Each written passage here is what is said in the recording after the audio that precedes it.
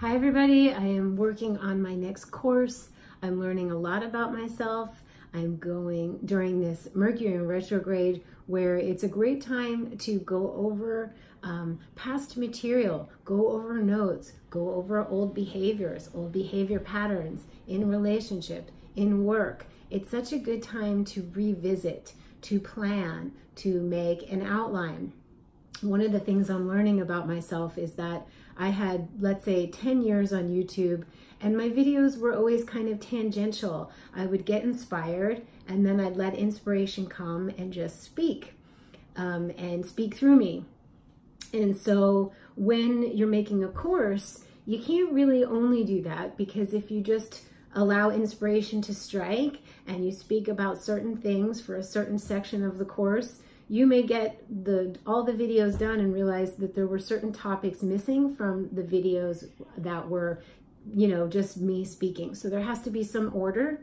So there has to be order, and there also has to be inspiration, like a level of order where you know that everything's covered, and then there is the speaking naturally that comes when you just tap into the information. So it's a dance that I'm learning how to do that's really important, because I did the astrogeography course. This one is life direction, how to find yours.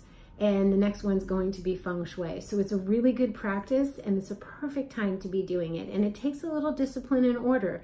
I have to really channel Saturn and my Capricorn sun to get this done, and have joy all the while, because if it's not fun, it's not going to be good. It has to be fun, or else that energy is going to come through. So it's a fun little dance that I'm doing. I hope you guys are doing well during this season of revisitation, and perhaps it's not the time where I'm setting it up so that I film the actual segments after Mercury's out of retrograde, after I can communicate clearly and cleanly. So I've organized it that way.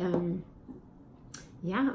So happy Mercury in retrograde. It's easier now because the sun is in Leo. So there's a little bit more expression coming through, not so internal and moody and feely. And I was really hit hard by these eclipses, which were, my moon is in Cancer and my sun is in Capricorn, and it was a doozy. But all of these things are good because they reveal, and when things get revealed, they're up and out for review. They're not hidden and bothering you. They're up on the table.